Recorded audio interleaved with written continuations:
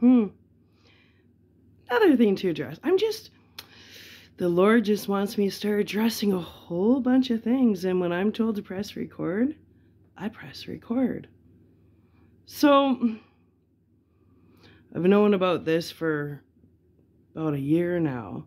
Was in denial because I thought, there's no way that these losers would go to this extreme. This extreme. But then again, I heard you guys said I was dead. Allegedly, I'm dead for an insurance claim. Okay. Allegedly, I'm incompetent. I found out someone allegedly has ownership of me. Okay. Even though I'm the smartest one in my fucking family. Okay. But another thing I found out.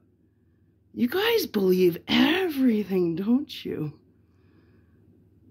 There was a fans-only page made out of me, but it was super efficient. It was artificial. They got a bunch of hoes. Dirty-ass whores. And with technology, put my face on them. Do you know how illegal it is to use somebody else's image?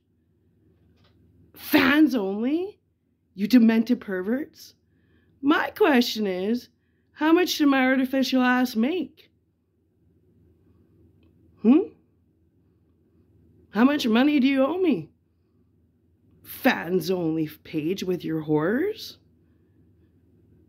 My bank account is just... My wallet is getting overfilled because of all your stupid crimes.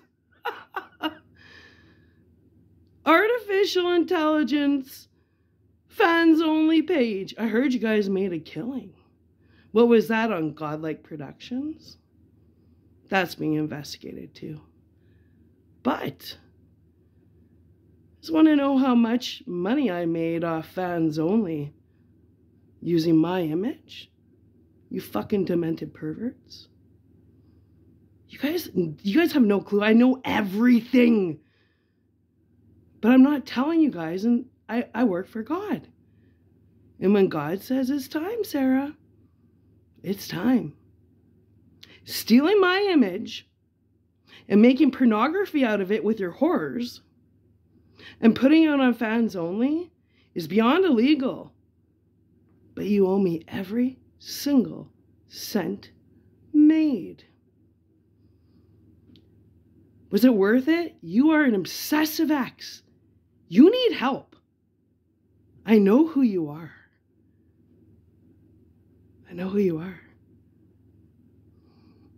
Stealing my image to make... You were fucking your horrors and putting my face on them because they're so nasty.